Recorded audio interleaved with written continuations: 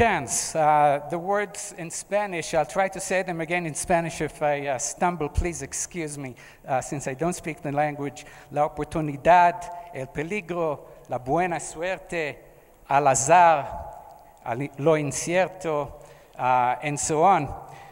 And what we really try to know is, ¿qué traerá el futuro? This is what we are really always interested in and trying to find out what will happen. Everything in life is probabilistic. Everything is uncertain, and I want to repeat that, everything. Every conclusion we make about the world is probabilistic. Nothing is certain. The games of chance are very popular. People are trying to win in roulette, and if you're patient enough, I will speak about that just a little bit. Again, I tried to say this in Spanish so you can read about everything being probabilistic. And I'm always really struck by coincidences. Coincidences mean a lot to me, maybe because I'm a statistician and mathematician. Coincidences happen to me everywhere, but Dr. Romer told you about the big coincidence where I met him, and a few months later in Paris on the street, but that's because I have a good ear and he was the only one speaking Spanish in all of Paris at that moment. Now, I want to play a game with you which will show us something about probability. There are 20 people in each row here and 10 here. So what I'd like to do is to ask each person at every moment to tell us very loud as you can, your birthday. I'm not interested in the year, but I'm only interested in the day and the month. So if I start here, there are 20 people here and 10 in the other row over there. Am I right? There are 20 here and 10 in this row. So let's think about it beforehand. How many days are there in a year? 365, that's a big number. But I'm only asking 30 people to tell us what their birthday was. Now, we start over there with the lady, the first on that side. I want you to say it loud enough so everybody here, I'll come down so you can speak into the microphone. And if you are in this row from there up to here, and your birthday is the same, I want you to scream, bingo, or whatever, jump up and do whatever you want so we'll know that it's the same birthday. Obviously, I don't know what will happen. We're playing a game. There's no winning or losing here. We're just trying to find out what happens. So let's start with the first person over here. 29 de julio. 15 de mayo. October 30. October 31st. 9/11. August 11th. 10 de junio. April 3rd. 14 de julio. Somebody scream here? Yes? No? Okay. 14 de julio. 25 de marzo. 31 de julio. 4 de noviembre. 12 de octubre. 16 de febrero. 24 de marzo. 26 de febrero. 1 de septiembre. 13 de septiembre. 27 de noviembre. 22 de octubre. 15 de marzo. 8 de agosto. 17 de diciembre. 3 de mayo. 3 de junio. 14 de septiembre. 31 de diciembre. I'm going to continue one more line. If not, I'm leaving, and I'm leaving you the rest of my minutes. 24 de enero. 20 de noviembre. 6 de marzo. Mayo 24. 10 de agosto. 23. Okay, thank you very much. How many people are these? From there, 35, 36? 36, okay. So, what did we find out?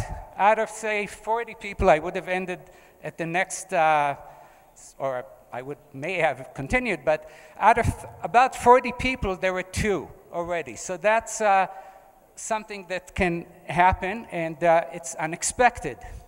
Here are the statistics. Here are the numbers. If you have 23 people, the probability is slightly more than 50%. So remember, in statistics, we repeat things. I could try it again with another row. It may happen or it may not. there is a 50%, slightly more than 50% chance that when you have 23 people, 2 of them will match a birthday. So the fact that there are 365 days in a year, still in a small number such as 23, the probability is already a half.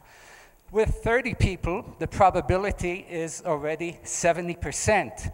And if you have 40 people, the probability is almost 90%. So had I gone up to 40, I'm pretty surely would have gotten a match. And with 56 people, which is still a relatively small fraction of 365, the probability is virtually 100%, which is very striking. The thing about probability is that it's very unintuitive. And what happened here is very unintuitive. I'm sure none of you expected it, or maybe some of you did.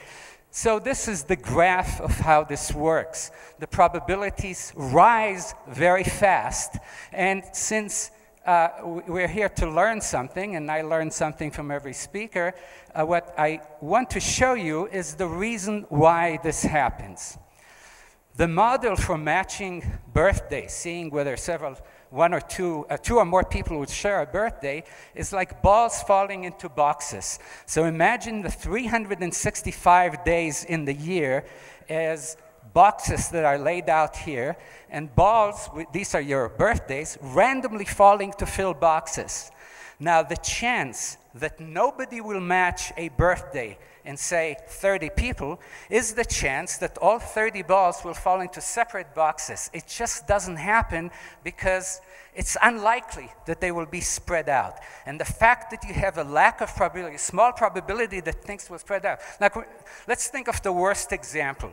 365 days in a year. The first ball goes into one box, the next one, the second, the third, the fourth, and then the 364th ball has not too many places to go. Right? And the last one is fixed, has to go into 300. This is when you don't match. So that's an extremely unlikely event. Now, if you're interested in probability, first of all, here is the formula that shows you how to compute this. It's up there if you're not, if you want, you can copy it. And then there's a simple formula below that that will show you how to compute roughly this kind of probability for any kind of category. It could be the week of matching a birthday or any kind of other event that is similar to that, or finding the same profession with 2 people. Suppose you have, say, 50 different professions, then the 50 would be the n in the formula, just in case you're interested in learning more. Now I come to something else that's unexpected about probability. Usually this bus moves, but doesn't seem to work here. So why is the bus always arriving late? There's a statistical probabilistic argument for why this happens. This is something we know from everyday life. You want to take the bus, and you go to the bus stop, and you know that the buses come every 10 minutes, right? So you're waiting for the bus, you think, you arrive randomly, your wait should be about 5 minutes, right? The buses are every 10 minutes, you arrive randomly there, should be every 5 minutes. Your wait should be 5 minutes, right? But you always wait longer, am I right? You go to the bus, don't you always say, hey, it's not here. Why is that? How does that happen? There's a good statistical argument for that, probabilistic argument for why this happens. I don't know if you can see the picture there. This is the number line. In this case, it's the timeline. And even though the buses arrive at a rate of once every 10 minutes, it's random. Sometimes it's more, sometimes it's less. The average is 10 minutes. Now think about it. When you arrive at the bus stop, it's a random moment. You arrive al-azhar. I'm sorry, I failed the Spanish test. So you arrive at a certain point at random. You are much more likely to arrive during a wide interval rather than a short one. And that's the reason we always wait longer than we expected. So there's a good mathematical reason for everything. Now, every time I talk about probability, people say, get to the real stuff. We want to hear the big one. And that's the probability of love. So this is it. And that usually dances around there with the flowers. But it doesn't want to move today. It's transfixed because we're talking about something very important.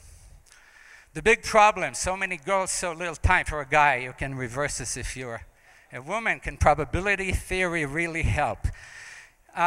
So sometimes I have people who just want to hear the answer to that, if they're single and there is an answer.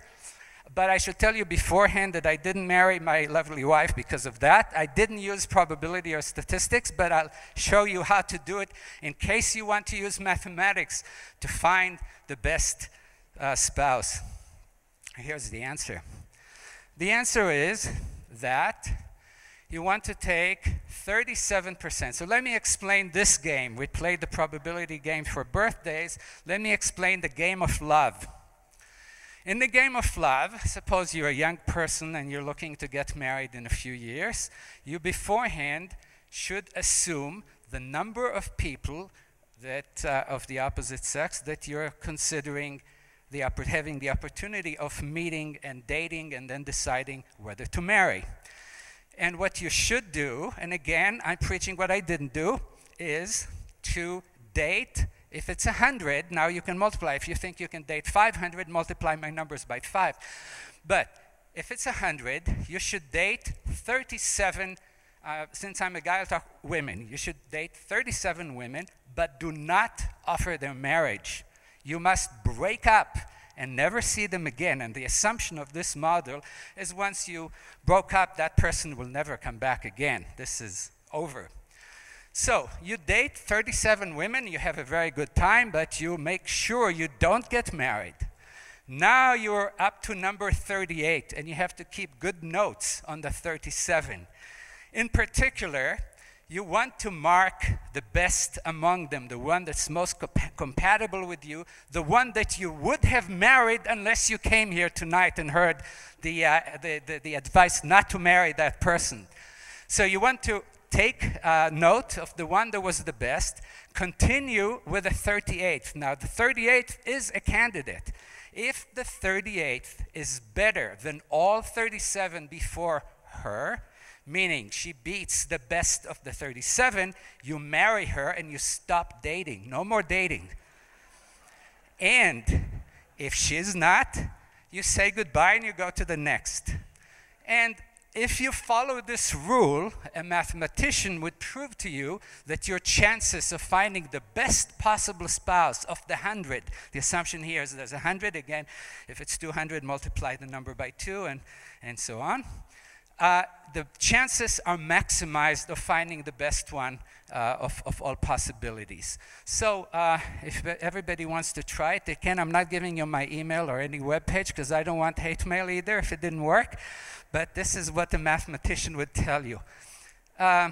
Here's the answer there. And again, if you're interested in knowing a little more why it works, it's because the number e is there. And there's a little optimization problem here. So 1 over e is 0.36. And by the way, et cetera, about 0.37. And if you're interested in the probability itself, it happens to be the same number. The probability is about 37% that you found the best one if you follow the rule that I explained, which is a very high probability. It's almost 40% of finding the best. What are other possibilities? Is dating 2 and then finding the best that beats the other 2. That will not give you a high probability. Highest probability works with the number 37. Now, I talk about probability, and here you have, what about this kind of probability? What about the probability of the stock market? This is a bad graph. I don't like it at all. I don't think anybody here likes it. What about this kind of probability? We say that the market is a random walk, and some other speakers would like to kill me for saying it, but I believe, academics believe, that the market is a random walk. This is just a play on words. Is it a random walk or a random fall? And what we've seen in recent days, in recent months, is a random fall. The market goes down very fast.